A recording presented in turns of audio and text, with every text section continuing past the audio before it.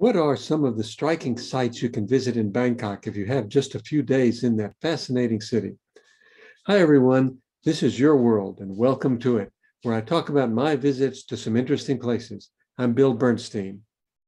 This video is about all the great things we saw as we visited some of the most well-known attractions in that exciting city, Bangkok. Bangkok is a combination of the old and the new. Suvarnabhumi Airport is the 17th busiest in the world.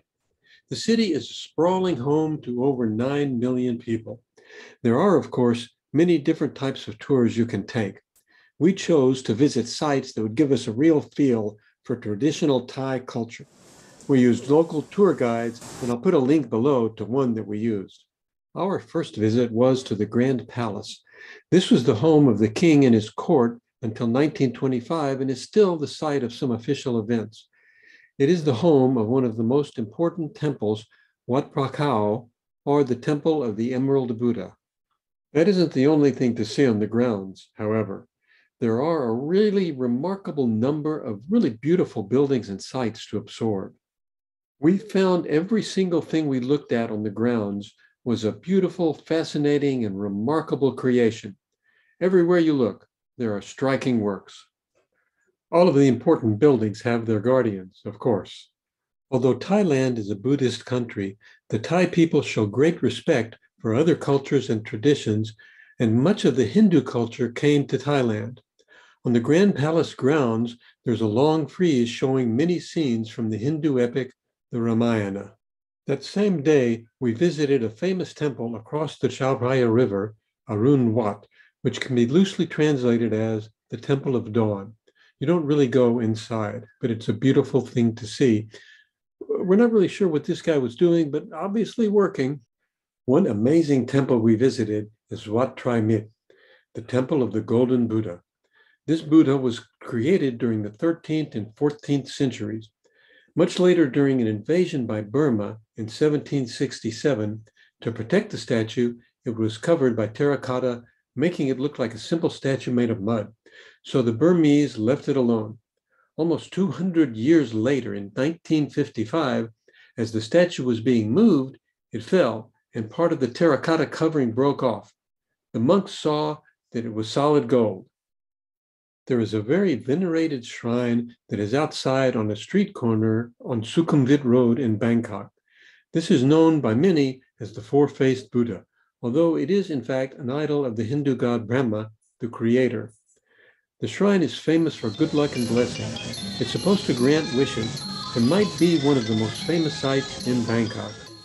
The Jim Thompson House, or museum, is visited by many people coming to Bangkok. A great story. During World War II, Jim Thompson worked for OSS, the intelligence agency that was the precursor to the CIA. After the war, he revitalized the silk trade in Thailand and collected many works of art. In 1967, he was walking in an area, disappeared, and never returned. Because of his history with spy services, there was a great deal of suspicion and speculation about what happened to him. His body was never found, however. And today, the house, a remarkable teak wood construction that brought together 4 smaller traditional Thai houses, is a museum. Very often in Bangkok, we took what is commonly called the Sky Train, which comes every 15 minutes or so, is always full, and is very clean and air-conditioned.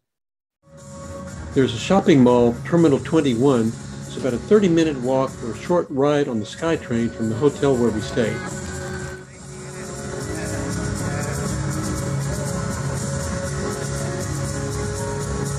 We found Terminal 21 itself an interesting place. It's located on the main business thoroughfare in Bangkok, Sukhumvit Road, along which the Sky Train mostly goes. And here's a view of traffic at night on Sukhumvit. At one of the temples we visited, we decided to try on some traditional Thai costumes. I sort of liked the look, but we forgot to bring them home with us. They probably wouldn't have let us on the plane anyway. We ate at plenty of interesting restaurants in Bangkok. One called Zanzibar has a nice atmosphere, and it is all really outside with a light covering above. Thailand is most famous, of course, for its street food.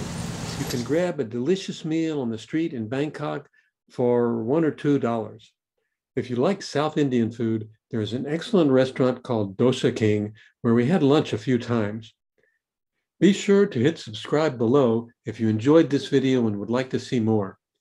If you want to see our visits to the most interesting sites in Iceland, click on this link for highlights of the excursions we took and our cruise visiting the most amazing sites in that really amazing country.